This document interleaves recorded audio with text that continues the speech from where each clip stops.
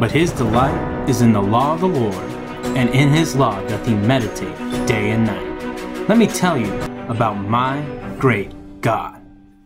Hey guys, Pastor Tim here. Hope you're ready to get your day started off in God's Word. We are in Genesis chapter 2, finishing off, or I guess better saying, capping off the creation week. First chapter covered the first 6 days, and obviously on the last day, God ceased from his creation works. That's what it means by rest there in chapter 2. God ceases from his creation works, and that's what we have today. We have his creation, man, the beast, water, land, the planets, the stars, all spoken from God's mouth. All right? Except one thing he created was not spoken into being. All right? That was man. He formed man out of the dust of the ground, and he breathed into him the breath of life. And then also woman, that we find out here later in the chapter, he took from the side of man, one of his ribs, and built her to be a helpmeet and a companion to man. But then it continues on to talk about some of the things in the Garden of Eden. We see the Garden of Eden established here, and we see the two specific trees, the tree of life and also the tree of the knowledge of good and evil. Now we know the one very well, because that is the tree of the knowledge of good and evil, that God told Adam and Eve they were not to take fruit from. All right, that was the one rule, the one law that was in the Garden of Eden. That was for them not to eat of that particular tree. For the day that they eat of it, they shall surely die. And we know how that kind of ends up in the next chapter, but we're not going to jump ahead here.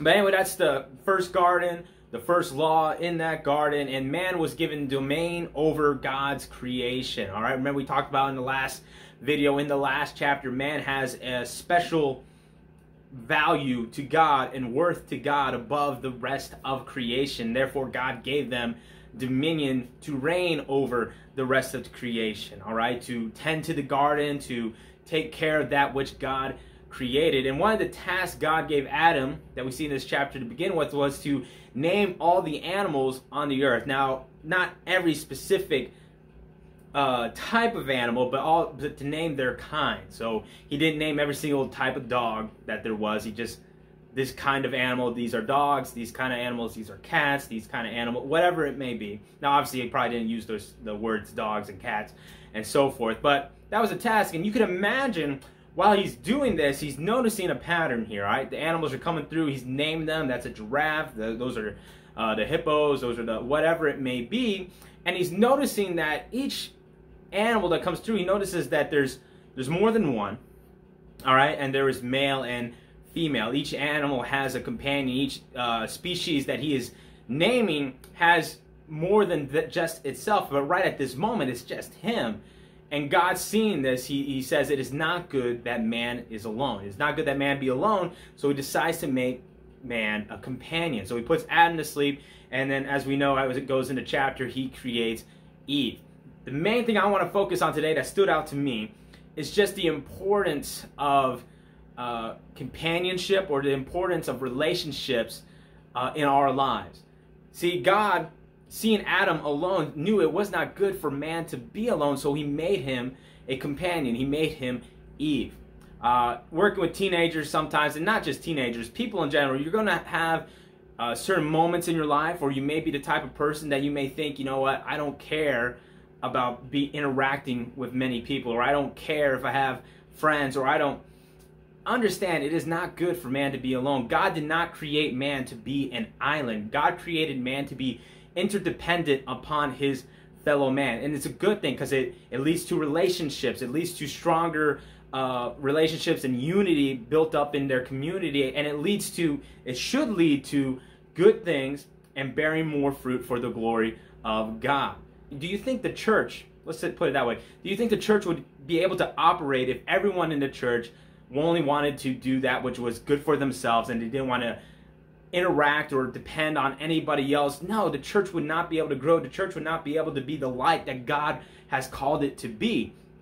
It's important for man to have that help in their life. It's important for man to have that accountability in their life. I'm not saying if you're not the most talkative or outgoing person, all right, because that's not everybody. Not everyone has that personality. I'm not saying you have to be that, all right? But it is good to build up, especially if you're a Christian, good, godly relationships. Teenagers, if you're listening to this, surrounding yourself with good, godly friends who help you, keep you accountable, and help you grow, and you in turn help them grow as well in the Lord. All right, and someday in the future, when you meet your future spouse, that your husband or your wife, that they also serve as that same thing in your life, that helpmeet, that companion that helps you grow and glorify God with your life. It's not good for man to be an island. We need to build relationships, be interconnected with one another, and that's the best way we can witness as well. How do you think your witness will be if you only want to remain to yourself and don't care about interacting with your fellow man? It is not good for man to be alone. So if you ever find yourself in that thought or in that pattern in life where you think, I just don't care what else is going on around me, I don't care what's happening to him or her, I only care about myself, there's a problem there. All right, that's rooted in pride, that's rooted in selfishness. That shouldn't be the case, especially for the child of God. That's all I got for today's chapter, guys. We're only on chapter 2 of Genesis. We're going to keep on rolling along. I hope you have a great time reading through God's Word, keeping things down in your journal, but tell somebody about your great God as well. Stay safe, stay healthy. God bless.